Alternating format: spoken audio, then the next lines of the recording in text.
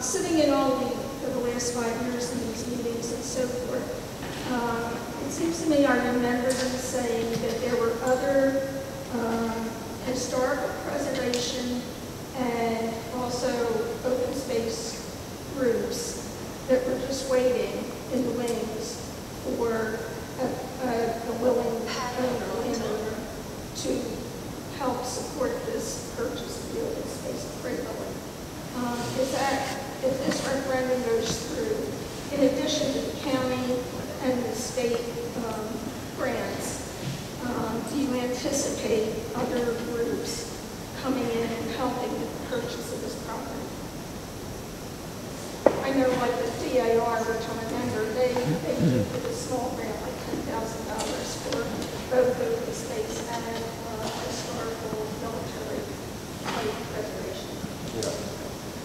Yeah, thank you. So certainly we partner with land trusts and other nonprofit organizations throughout the region that we work in.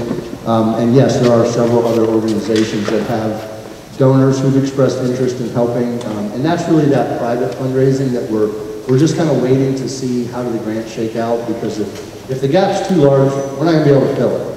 If we don't pass this referendum, we're not going to be able to fill that gap. Crebilly will not get protected if the referendum doesn't pass. That's step one. If we can get the additional grant monies, that's step two, and then we'll know what our gap is, and we'll be able to reach out to those partners and donors and foundations that we work with all of the time to wrangle the rest of the funding. Thank you. All right, I have been advised that we started 4 minutes late, so we're going to go to 4 minutes past 9. So, Ms. Foster, you want to go ahead? If hopefully quick, so that if there's anybody else that wants to be heard. Hi there, Eva Foster. Question about the debt that this township now has. How much debt do we have?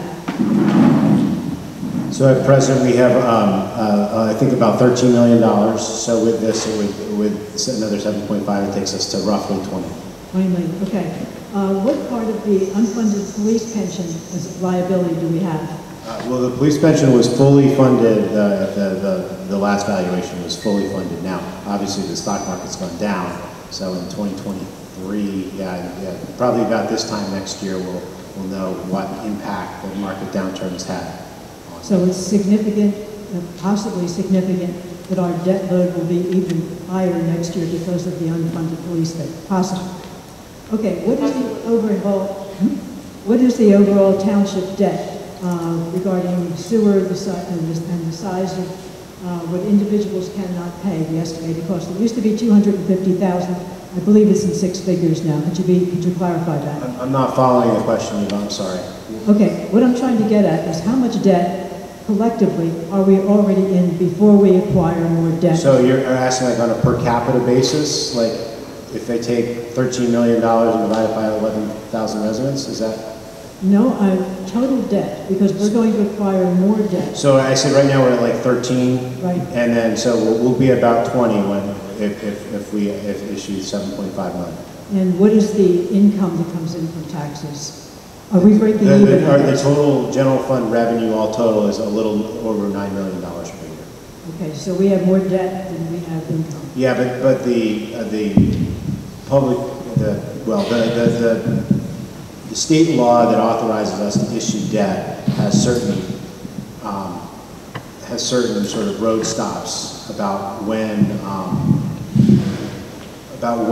additional voter referendums would be needed to issue additional debt, and we're not close to that. That's quite a ways away. Thank you. Yes, sir. Question. So, I only recently kind of got involved just listening to this thing. I was against Toll Brothers, and I like open space.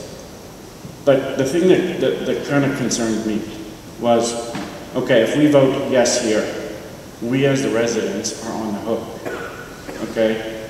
Like, because you guys already said you're going to tax anyway. If we say no, it seems to me that we leave more options for ourselves. And am I wrong in saying that? Because it seems like, you know, there's no guarantee that another developer is going to come out. There's no guarantee that things are going to work out for the worst. But they're definitely going to lock us in with natural land saying we can never do anything else with that if we vote yes here. Is that true? I'm not sure. The question is, if I vote yes, I'm going to be locked in. I'm going to be locked into taxes. I'm going to be locked into not developing that land or doing anything else with that land. If you vote yes, there's more options. hang on, if you vote yes, Yeah. if the township votes yes, you authorize the township to establish an open space fund via those taxes. That's all it does. Right, but that's money out of my pocket. That's right. So from my I perspective, presume so, sir. yes. Go ahead. No, that's it. But if I presume that would vote no, be the case. there's another battle in the front. You know, I have the option of fighting another battle. Whereas it's over if I vote yes. Is that what I'm hearing? There's no more change. I can't tell you because I don't know, even if the voter referendum passes, whether the purchase will continue via the agreement of sale. It is a necessary step in the agreement of sale. You were. Okay. Yeah, all I was going to say is if the voters of Westtown Township do not pass the referendum, then that will be a failure of the condition preceding on page 3, and the agreement can be terminated. Thank you, sir. And just, you raised an interesting point as to whether, is there any guarantee that there will be either no new developers coming in, or guaranteed developers coming in? I would leave that question directly, and I won't ask him here.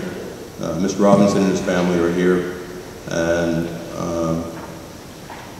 my sense would be is that if asked directly the question as to whether other developers are interested in the property, I think the short answer is yes.